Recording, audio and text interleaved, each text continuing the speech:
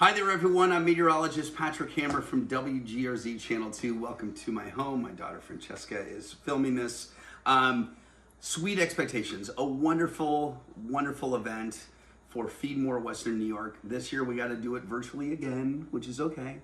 Not as fun as the real thing, but still we're gonna make it work like we did last year. And thank you for allowing me to share a recipe that's real simple. Now, while I describe the recipe, I gotta get some of it going. So I'm gonna start the bacon, which is a key ingredient, and then I'll describe a little bit more about what I'm doing in a second. But the bacon goes in the pan. This is an English muffin. Here's the deal. I grew up with a single mom. I grew up as an only child. My mom had to feed me sometimes quick and on the run and needed something that was easy. One of the things that I loved was an English muffin, mayonnaise, tomato, bacon, and cheese, all grilled together, and it has to be Thomas's. This is not an endorsement, but I'm sorry, in the English muffin game, nooks and crannies rules every time. Okay, so while the bacon is cooking, I'm gonna put these English muffins in the toaster, get them kind of ready to go. And I'll explain a little bit about the genesis of this band that's coming to Western New York, November 27th. Anyway, let me let the bacon cook. My mom just kind of wanted to come up with stuff. Like, what is my son, as a 4-year-old, an 8-year-old, a 12-year-old, and now a 51-year-old, still likes to eat?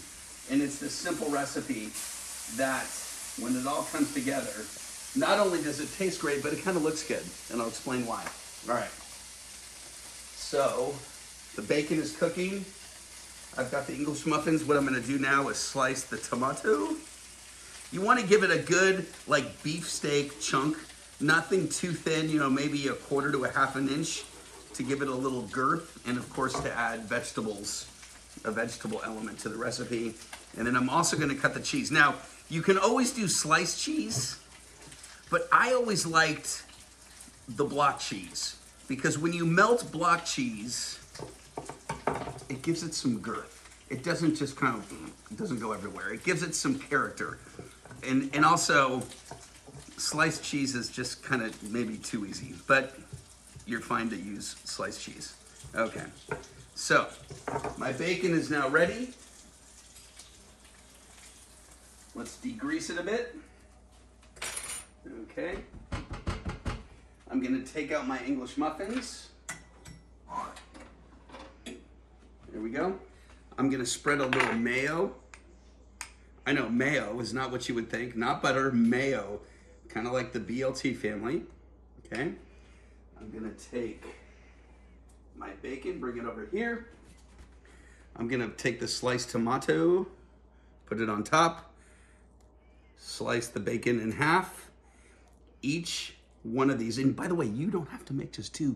You can make like 10, 12, as many as you want. Take the block cheese on top, okay? Then you put the entire contraption. I know I'm using my hands here, but maybe a pan would be easier, but sometimes as a parent, you gotta go fast. Oh, we got a casualty. All right, so we put this in and let it toast for a little while, but keep an eye on it because you don't want the cheese to burn.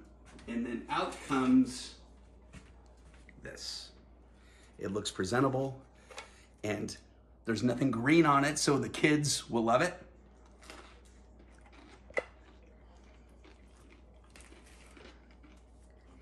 Simple, easy, Feedmore, Western New York. Thank you for welcoming me into your home, and let's have an amazing event tonight. Good night.